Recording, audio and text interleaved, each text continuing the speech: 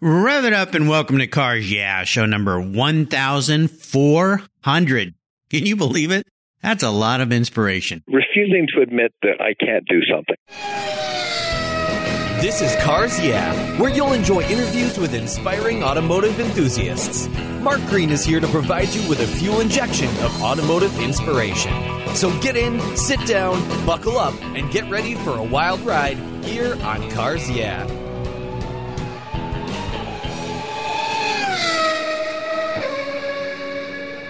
Do you know the best way to protect your vehicle, both the exterior and the interior, is with a car cover? I've been using Covercraft car covers since 1975. That's right, 1975. It's a fast, easy, and inexpensive way to keep your vehicle looking new. Covercraft has been manufacturing premium quality exterior and interior covers for over 50 years with a stellar reputation for durability and design.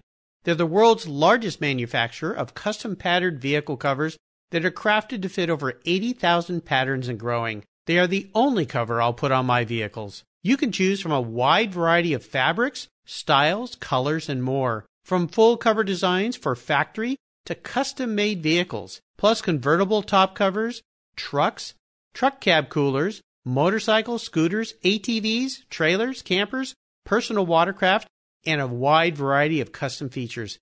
Covercraft is the right choice. Learn more today at covercraft.com and tell them Mark sent you. That's covercraft.com. Mark Green here. I'm a car care fanatic. You know that. And I've discovered Migliore luxury car care products. Migliore Strata Coating is a ceramic treatment that you can easily apply by yourself. It provides your special vehicle with a high gloss finish and lasts for over a year. Migliore Strata Coating features an extreme hydrophobic finish so water sheets right away, reducing water spotting, and it makes your car washing a breeze. With over 100 positive reviews on Amazon, this is a time-tested product that's made here in the USA. With fall and winter on the way, protect your vehicle's finish with Migliore. You'll find all their premium car care products at MiglioreWax.com. Plus, you'll get 10% off at checkout by using the code CARSYEAH. 10% off. What a deal. That's MiglioreWax.com. Hello, automotive enthusiasts. I'm revved up and so excited to introduce today's very special guest calling in from Ontario, Canada, David Grainger. David, are you buckled up and ready for a fun ride? Well, I pretty much am, yeah. Well, good. I'll try to keep it between the guardrails. David Grainger is the founder of the Guild of Automotive Restorers, a company he and his wife, Janice, established back in 1991. His shop is a world-renowned facility that repairs, restores, and sells classic and antique cars. They do mechanical work, bodywork, paint, upholstery, fabrications, transportation, storage, just about everything. David is the host of a successful worldwide broadcasted television series, Restoration Garage, now in its 6th season. Congratulations for that. Located in the town of Bradford, about 45 minutes north of Toronto, Canada, the Guild of Automotive Restorers is open to the public with a fantastic showroom, a fun store, workshops, and talented craftsmen who work on and restore some of the finest automobiles in the world. So, David, before I jump into a couple of questions I have for you today, I've told our listeners just a tiny bit about you. Take a moment and share a little bit more about this incredible career you have and a very obvious passion for restoring and caring for fine old automobiles. I really haven't figured out what I want to do yet for a career, but this is just sort of come on. It's just that it's getting me through that decision-making process, you know. Well, good. Yeah, no kidding. This is what happens when you turn a hobby into a profession. None of this has been planned. It has just been me blundering about in the dark, and look what happened behind me. So, well, you know what? Part of me laughs at that, but part of me just goes, "Come on now."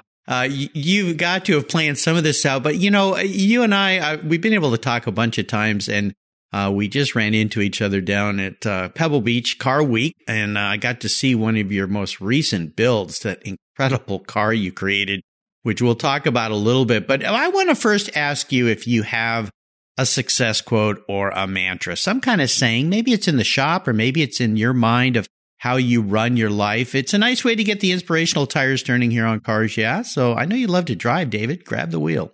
Well, you know, I think one of the most powerful driving forces in my life has been basically refusing to admit that I can't do something. And even at that, and people around me will all note this. And I rarely start at the bottom. I like to start at the top. Well, no kidding. With the cars that you guys restore, I wanted, this quote, this concept is perfect for a little bit of a segue into the car that you shared down at Pebble, that beautiful green car that you built out of titanium. I believe no, it was is magnesium. Magnesium. I wish it was titanium. Yeah, it might have been easier. Yeah. Well, tell our listeners a little bit about this car, because I was listening to you explain it on Jay Leno's Garage. And then when I saw you and I got to see the car in person, I'm just blown away.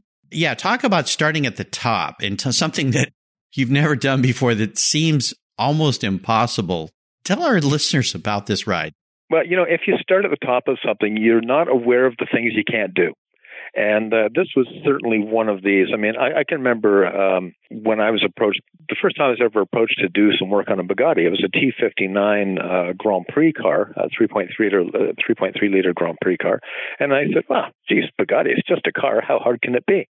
And of course, and you can't start much more at the top of Bugattis than the Grand Prix cars. And there was a lot of lessons learned there, but fortunately, I'm a fast study, and I had a great staff at the time, and I still maintain a great staff. We hit the ground running with that one and got through it. And as a matter of fact, we actually put in times as far as completion times on that car better than some of the shops in Europe who've been doing them for 20 years or more. That's just part of that whole, refusing to concede to defeat. Say no. Yeah. Yeah. Yeah. Exactly. Yeah. Well, tell some challenges about this thing. Yeah, the area that came about was when I was building the Grand Prix cars, was sort of all of the chassis and driveline, complete engine, transmission, rear end, even all the brake components and the cables, everything was sort of included in some Grand Prix parts that I bought. And it was more like a bribe to get me to buy the Grand Prix parts than it was anything else. And we got all these bits and pieces in, and it just sat around for a number of years because what do you do with a chassis? And I thought, well, there is a chassis class at Pebble, but once you've done that, what do you do with it? So I started kicking around ideas for putting a body on it. And the cars I liked, just 3 or 4 of them I really liked still exist. So I went, well, I didn't want to do that. Like that, what's the point? But the car that I kept thumbing the pages back to in the Bugatti Magnum was the Aerolith, which was mysterious. It only existed for 10 months, then it disappeared off the face of the earth. It was only at the Paris show and then at that show in England, and one little drive that was reported by a British gentleman, and that was it. So that piqued my interest. And there's this huge automotive mystery. People have been searching for it for a long time, and the chances of it appearing, well, I would love it to appear now. I'd like to be the one who found it, but wouldn't we all? This seemed to be the perfect solution. So I set about, made plans to build it. I did about 3 years of research. In that research, I discovered there was only 2 blueprints available of the original car. One was for the radiator, which was actually very helpful. And the other one was for the brake pedal. And not the whole brake pedal, just the brake pedal pad. Yeah. Oh, my gosh. That wasn't quite as helpful. So then we had 11 photographs of the car that were viable. And most of them were sort of the same angles, but just different elevations. So actually that later came in handy. And that's what we did. We scaled the entire car off of the only perfect known measure we had. And, you can look at wheels and know what size the wheels and tires are, but there can be millimeters of difference in those measurements. So those were inconsistent. The only thing we had in all those photographs to scale it by was the rad cap. And I had a T57 rad cap, so I knew exactly the measure. So the car was so many rad caps long and so many rad caps high and so many rad caps wide. Wow. And that was how we got the perfect scaling. And then, we took original photographs, we blew them up to life size so that we could get the detail like the rivet march on the fins and all that kind of thing were all done by laying an absolute perfect life size blow up of the photograph down on the pieces of magnesium and then indexing the center of every single one of those rivets you can see on the magnesium before we would drill the holes and everything to receive them. So it was pretty exacting work. It took 7 years. It took a year to learn how to handle magnesium because it is not easy.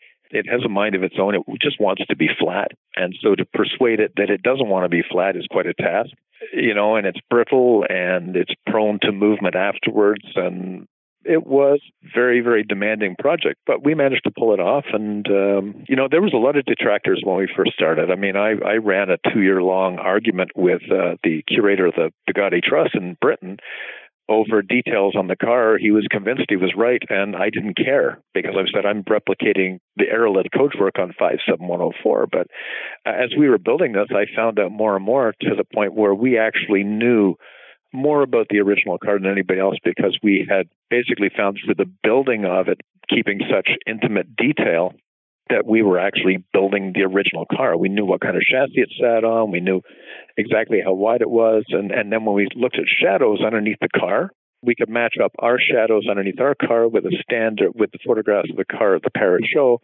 But supercharged cars and cars with different chassis, the shadows underneath were completely different. So we sort of locked in all that information. Gosh. So, yeah. Wow. And so, once the car rolled out, all of the naysayers sort of just shut up. Backed off, yeah. They backed off, yeah. Yeah, it's stunning. It's absolutely stunning. Yeah, it won International Historical Car of the Year in England in 2013. So, I mean, that was that was a big boy prize. And it was something I never expected to take. We were up against cars like Malcolm Campbell's Bluebird and everything. So I just thought, wasn't it nice that they invited us? You could have knocked us all over when they announced the winner, I'll tell you. Oh, my gosh. Well, congratulations to you and your team. I mean, this is obviously a big part of a labor of love in many ways. There's a certain bit of hatred mixed in with that. Is there? Well, I'm sure there was along the way, but we don't need to go into that kind of stuff. I want to go back in time, though, and talk about a story that instigated your personal passion for cars. You must have been a car guy all your life. Is there a pivotal moment when you knew you were indeed going to be a car guy for life? You know what? It was sort of a gradual transition, but it was more Janice. The restoration part of it was more Janice inspired. What I was a car abuser. By the time I was 24, I had 24 cars.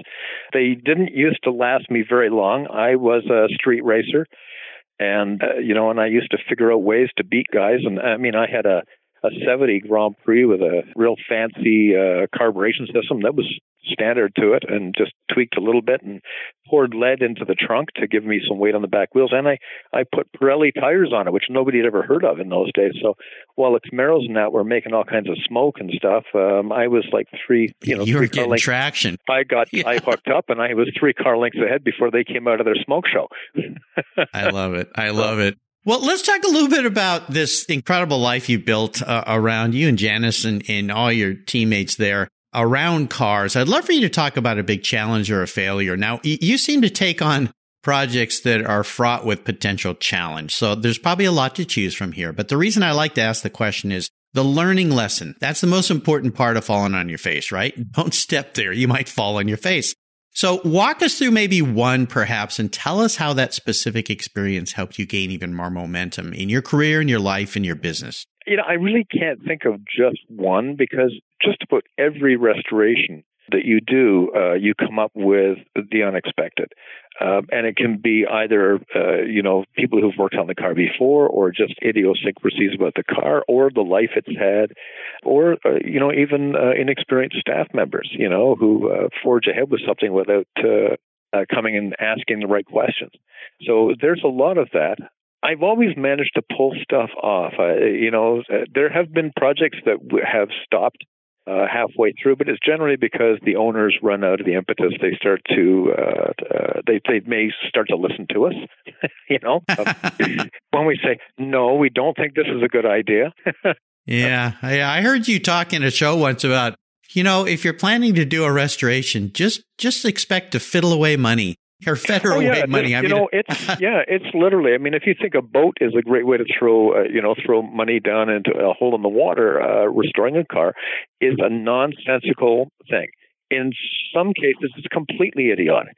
A sensible chap or woman will come by and they'll say, "How much?" Well, look, how much is the car worth? They say, "Well, the car is going to be worth $24,000 when you're done, and it'll be about $250,000 to get it there."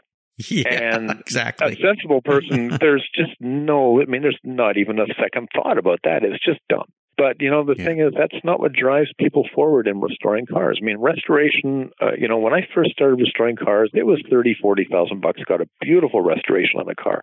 And now, to do a really comprehensive restoration, that's beautifully done is $150,000 to $250,000. If it's concours, it soars above that. It sounds like huge money, but it's just the world as it is now. Because when you look at the hours, we're actually more efficient now than we were 25, 30 years ago. So our hours are down. You have a lot of knowledge. But the costs are just astronomical. When I first started, you could buy a carburetor for a TR3 or something. You could buy it for $25 at the flea market, or you could buy 3 for $10. Now, if somebody knows you need one, you're going to pay $400 or $500 for that carburetor. I mean, prices are just gotten absolutely ridiculous because people know you need it. And of course, as the years have progressed, the volume and source of these parts has disappeared. A lot of the chaps who had the bits passed away, and all the bits they had just got thrown out. And that's happened multiple times. Fairly large businesses that nobody wanted to keep running. So if you have a customer that walks in and wants to restore a car, and I mean, most of these are labors of love, really, and the concept of investment really needs to be thrown right out the window, right? There are investment cars, but I mean, they're the kind of cars that as a wreck you pay $300,000 or $400,000 for, and then you put another $500,000 into them. But when you're done, you may have something that's worth $2 or $3 or $4 million. That's okay, but let's face it, that's rarefied air. And the average guy wants his 53 Chevy restored is not even thinking in those directions. Right, exactly. I know I have a listener that listens every day, and he sends me emails quite often. He knows who he is. His name starts with a C. He's going through this right now with a Pantera, and it's just a never-ending hole. What would be your advice for Chris? Stop? On a Pantera? Go and find a really, really nice one and buy it. Yeah, there you go. Save yourself 75% of the cost of restoring it, because Panteras are still, whilst they have been starting to soar, they're not a $50,000 car anymore, but they certainly are. They're still not a $250,000 car. But, they're really fussy to restore. I have done Panteras in the past. They also were prone to rust. I mean, you get some really rusty Panteras if they were stored just in a garage or something. Yeah. The restorer may think it's going to be easy, but they're not. They're prone to all those problems that early 70s cars had. Bad metals, bad metallurgy, bad welds, and they have a big, heavy American block sitting in the middle of this fairly fragile European coachwork. So, you've got to look for stress and structural damage with them as well. Well, there you go, Chris, from the words of the master. Go find yourself the best when you can. Some other guy spent a lot of money. Yeah, always look for somebody else who blew their brains out. Yeah, absolutely. Yeah. And then buy their car for $30,000. There you go. That's the words of wisdom there. There's the financial advisor. Well, how about your first really special vehicle? You talked about cars that you beat the bloody hell out of, but let's go to the first car that had great meaning for you. Now, this could be the first really special restoration, or the first car that you bought that you owned, and maybe share a memory you have about that ride. I've been extraordinarily spoiled in my life. I've had a lot of amazing cars. In my very first car was a 59 Ford four-door in brown, and I loved it to death. It had no exhaust system on it, and no manifold. It vented straight out the side of a block. So we used to call it Thunder Bucket, and so did the policeman when he finally pulled me over. Thunder Bucket. Yeah. It was pretty loud. You don't drive through a city in the middle of the night with that car. That's what got me pulled over.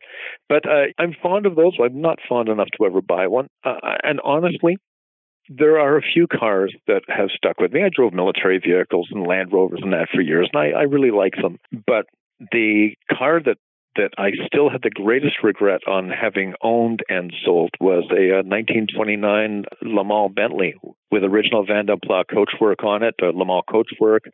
It was a locomotive of a car. I drove it on in 30 mile an hour zones. I'd drive it at 60 miles an hour, hoping to get a ticket so I could just put the ticket on the wall. That I was, look at this. I did this. Rabble rouser. Yeah. It was it's the only 1920s car of any sort that I would cheerfully hop into and drive from New York to Los Angeles, fully trusting it to do it. a magnificent car. And the moment it was gone, I knew that I was going to miss it. And I have actually run into that car a couple of times. It doesn't have a key. I know how to start it without a key, so I could actually steal it. And I may one day. You never know. Well, we won't go there. I would advise against that. But you jumped ahead to a great question, and that's the seller's never figure it out. They never figure it out. Yeah, absolutely. Well, I would love for you to share what has you excited and fired up these days at the Guild of Automotive Restorers. I know in our pre-show chat, you talked about you're about to head off to France to do some filming of your television show. I'd love to hear a little bit about that, and also maybe upcoming projects going on in the shop that you're really happy about. Well, the France trip is sort of reacquainting myself with old friends. I'm meeting up with Andrew Crisford, who I met many years ago when I was doing Bugattis.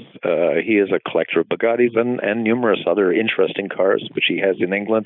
He's also got a place in the south of France, and where he keeps cars he likes to drive on the roads. He says that the Bugattis and that it's too dangerous in England to drive them much on the roads. So the French roads are more open and don't have the congestion. So I'm and he told me about a wonderful event at a little town called Angoulême, which is near where he lives, and it's called the Rally of the Ramparts. And basically, it's a race that is held inside the ramparts of a medieval hilltop town. And it's very challenging and everything, and they also have a rally. So I've always wanted to go, and in 2000, he invited me, and I couldn't get there because it was one of my first years going to Pebble. So I couldn't make it, and I've been sort of storing it up for years, and this year I went, well, you know what? We have business over in France. Let's go do Angoulême. So we're going to go to Angoulême. There's a couple of collectors there who are magnanimously, without knowing my driving skills, are offering me cars to run in the rally. I don't know that that's a good idea. What could possibly go wrong? Well, now that they've heard your unlawful youthful past, I think I may have blown that. But sorry about that. And I was also on track with both, it right up into open wheel, cars on track. So I know many different ways to abuse a car. Good for you. Put that plaque on the wall. After Angoulême, then we are picking up stakes and driving across France to Mulhouse. It's like an 8-hour drive, and that should be spectacular because it's not a highway drive. And when we're in Mulhouse, the director of the museum that holds the Schlumpf Brothers collection, the largest collection I have, we got over 300 Bugattis there, along with other treasures, and it's the French government owns it. It's the National Collection of France. They're picking me up from the hotel in a car from their collection, and they're taking Janice and I on a special tour, and then interesting things in the area, and then also through the museum itself. So that should be great. It'll be nice. They have Bugattis there that I've always wanted to see, and I have never had the opportunity to actually see firsthand. So, and it's a learning experience. I'll have a camera, and I'll be taking lots of photographs of. I'm always interested in the actual techniques that were employed by various people, various engineers when they were building a lot of these cars. And, year to year they would change. I sort of had this little mental library of tricks that they used in the 1920s and 30s that I like to be able to call on when I'm doing stuff now. Oh, yeah. When I was at Pebble on the Lawn, I talked to a gentleman that had a beautiful race car that had this hand-hammered dash. And I talked at length to him about how he figured out how to do that. I have another friend, David Smith. You may know of him. He's a judge at Pebble and restores cars. And I remember him talking about a car he restored years ago that had special hammer marks on the engine block. And he worked and worked to try to figure out how did they do that? Yeah, those old restoration techniques are fantastic. It's been way too long since I've been to the Schlumpf Museum. Love to go back. I think the last time I was there was, 15 years ago or something. It is an incredible place. So, but they didn't pick me up at the airport or anything in a special car. You got a little more clout than I do, but I think you guys are going to have a fantastic, you and Janice. What a trip. I'm jealous. Well, David, up next is the last lap. Before we put the pedal to the metal, let's say thank you to today's Cars Yes sponsors.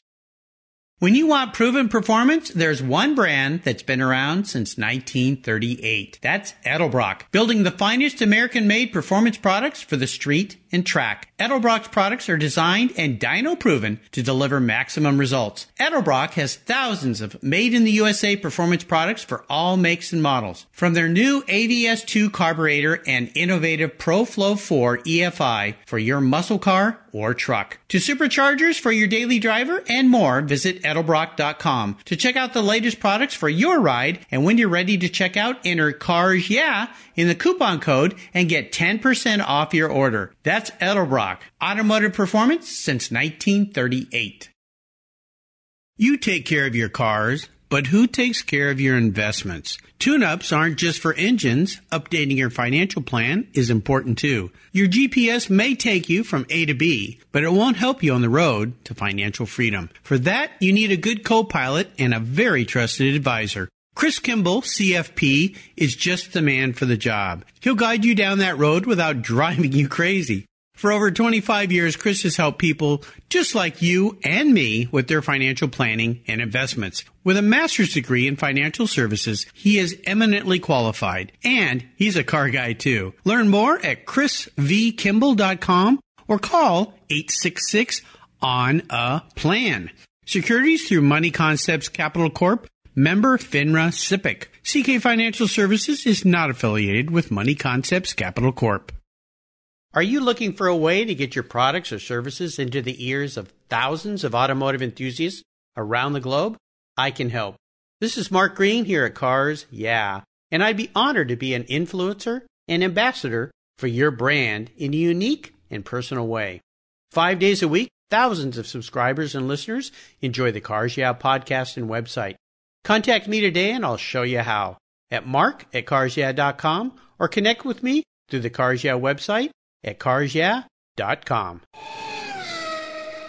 All right, David, I'm going to get into your skull a little bit here, into your head, and ask you a very introspective question.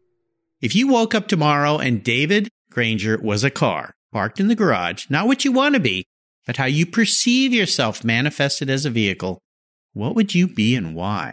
Well, that's an interesting question. Probably something no one's ever asked you before. Yeah, no. I remember that series, My Mother the Car. It wasn't great. Well, we're going to do better today. Yeah. It's like Mr. Ed the horse. I'm going to go with the first. Honestly, as you asked that question, the first thing that sprang into my mind, I guess I'd have to go with that, because if I'm overthinking, I can think, there's that. Oh, yeah. It was an M38 Jeep, the little 1953 early Korean War Jeep with the flat fenders that was based on the Second World War MB. Yeah. They've always been special. They were rugged. I love the sound they make. They will always get you where you're going.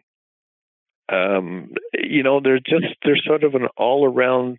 Well, really, when I think about it, they'll always get you there, and nobody can ever convince an M38 it can't do what you're asking it to do, and that's how I've lived pretty much my life. So there you go. Yeah, I love it. Perfect answer. Nice. How about the best automotive advice you've ever received? Oh, I've already given that during this show. It's go and find the best one that somebody else has killed themselves restoring and buy it. There you go. So you can just call David and say, give me a list of your customers that you've restored cars for. I'm going to start calling them and buy a car from them. That's the way to do it. Would you share one of your personal habits you believe has contributed to your many successes over the years? Laziness. Oh, come on. No, seriously. You know what? If you're lazy, you have to figure out really efficient ways of doing things. And so if you're lazy, you got to step up on people who aren't lazy, because they'll approach something like a buzzsaw, and they'll expend 5 times more effort getting to the other end of it than you will, because you're lazy. So you think about it first. What's the easiest way to do something? And that's the way you do it. So I'd say laziness. Work smarter, not harder. There you go. That's right. How about a resource? There are so many these days. Is there one in particular that's kind of a go-to for you? Maybe it's a website, a blog, a supplier, or a person in your life. I'm a little bit old-fashioned, but honest to God, it's still Hemmings. Hemmings Moderns. I mean, I do Google stuff and that, but, I get it once a month. I still use it for, looking at pricing, realistic pricing, not, like auction pricing. it is the Bible, and it leads you to the information. Even if it's not there, it can lead you to somebody who can give it to you. Suppliers who may know the answer and all that kind of thing. So it's probably one of the most valuable tools that anybody in this business can use. And if you want to lean on the internet, that's fine. But boy, you have to have really good knowledge to know what on the internet is just bull, because there's an awful lot of the information that you pull up that isn't right. So you have to be an expert before you go to the experts. Whereas with Hemmings, a neophyte can get into Hemmings. He can go through, he can find suppliers and that kind of thing. He can phone and he can ask them the questions. And most people are still pretty old school that are advertising there, and they're willing to spend some time talking to you and help you with problems. So that's the Bible. That's why they've always called it the Bible. That's for right. Sure. If I could wave a magic wand and arrange for you to sit down and have a drink or a meal with anyone in the automotive industry, living or deceased, who would it be? It would have to be Gene Bugatti, Ettores' son. He was brilliant. Unlike Henry Ford, who basically never acknowledged Edsel Ford as an engineer or with any ideas, always wanted to toe the line. Ettore Bugatti was very different with Gene Bugatti. He acknowledged that he was probably a better engineer, and he let him have his head. And Gene Bugatti is the guy who inarguably created the most successful Bugattis of all time, and that was the Type 57. And he was more focused on cars as user-friendly for buyers of cars for the road, whereas his father had always been far more heavily involved in race cars. And basically, Ettore created race cars, and then when they were finished racing or when they were racing, he put car coachwork on them. So they were always sort of diminutive and a little bit awkward and that. But, underneath, they were a race car. Whereas Gene Bugatti took the Type 57s and he created these wonderful creatures. And, the Aerolith is a great example. It failed as a design exercise. It was panned in 1935. The media went, oh my God, what a weird looking thing. They didn't understand it. But 3 years later, everybody is doing teardrops and using that sort of beautiful coachwork and everything. So he was perhaps a little bit ahead of the time. Had he lived, and he died testing one of the tank cars, and actually the testing was over. He was just going for a drive, and a mailman pedaled across the road in front of him, and he went off the road, hit a tree, and killed himself. And I think that was 1938 or 39. Can't remember right now. But my honest opinion is that had Gene Bugatti lived, the Bugatti company wouldn't have foundered in the late 40s and into the 50s. And if Enzo Ferrari would never have been able to launch Ferrari because that environmental niche would have been filled by Bugatti still. Wow. Now there's a thought. Holy cow. There's a major thought. Well, you can channel him when you're there at the museum next week and bring him into your skull a little bit. So there you go. How about a book? Are you a book reader? Is there a book you'd like to share with our listeners that you've enjoyed? Well, I guess I read. Well, I used to read 5 or 6 books a week. I've slowed down now because my eyes aren't that good. Yeah, I hear you. I don't really read books on cars or anything like that. That's okay. Could be a business book or... nothing that dry. I mean, what was the last book? The trouble is I can't remember the bloody names, but a lot of it's been science fiction and horror and just fantasy and all that kind of thing. Yeah, just something fun to kind of free your mind a little bit. But I think the things that I read the most of on a weekly basis are books and papers on paleontology. Really? Yep. Interesting. Yep, that and marine life. Oh, cool. Very well-rounded man you are, David. I like that. Very cool. Well, we're up to the checkered flag, and this last question can be a bit of a doozy, especially for a guy like you. I'm going to buy you any cool collector car today. Doesn't matter who owns it or where it is. And you probably know where all the great ones are, but I'm going to buy it for you today and park it in your garage. But there's some rules to this game that may make it a little bit of a challenge for you. One is you can't sell it to buy a bunch of other toys with, so that little trick is off the table. You have to drive it. No garage queens allowed, but I don't think that's a problem for you. But here's the kicker. It's the only one collector car you can have. You have to get rid of everything else. You can only have one. What's it going to be? It's going to be a pre-war Alfa Romeo, the 8Cs with the closed-in back fenders, the great big long hoods, that amazing Art Deco sculptural form. Certainly going to be one of these. And if you can't find me one of those, well, I'll have to take one of the blower Bentleys from 1929. Oh, okay. You gave me a little break there. I appreciate that. Well, yeah, the Bentley's going to be a little cheaper than that 8C, that's for sure. But I'd much rather park an 8C in your garage. I think that fits you much better with the toys you've gotten to play with. Well, that sounds like fun. David, I really appreciate you taking some time out of your incredibly busy life to talk to me today. This has been fantastic. Really enjoyed your stories. I want to thank you for sharing your journey. Could you offer us maybe a little piece of wisdom or guidance before you drive off into the sunset in that Alpha 8C? Always enjoy the cars for what and when they were, not how they are now. So don't jump out of your Lexus and jump into a 1930s or 40s or 50s, anything, and expect it to be the same. You have to transport yourself back to where it was because it can't come to you. You know, it's great advice. And the way I used to do that with old cars is I always kept a pair of string-back gloves and I would put them on. And as I put them on, I would close my eyes and think about what was it like then. I think that's great advice. Yeah, most definitely. But leave lots of distance between you and the car in front of you. Oh, yeah, brakes, baby, brakes. Because you're not going to be able to stop like you can in that Lexus or anything else you're driving these days. What's the best way for our listeners to learn more about you and follow along with all the wonderful things you're doing these days? Well, probably the TV show is one of the most intimate things because they really do just follow things we're actually doing. If you see it there, it is actually happening here or has happened here. It's actually documentary. It's not reality TV. So it has a different sort of setback from a lot of the car shows on. And or there's, the Guild's website, guildclassiccars.com, or just the internet in general. I'm finding there's lots of people who have lots to say about me, some of it quite insulting, which I think is amusing, anywhere on the internet. And by the way, just so everybody knows, it's not a toupee.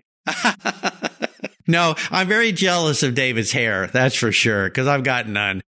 He's got a great head of hair, so yes, yeah, but I still, there you go. Somebody accused me of wearing a dead cat the other day. So a dead cat. Well, you can talk to your hairdresser about that. See if they can help you with. I can't help you with that, but hey, David, this has been really fun. I knew it would be. Thanks for being so generous today with your time and expertise, and for sharing your life's journey, which is incredible.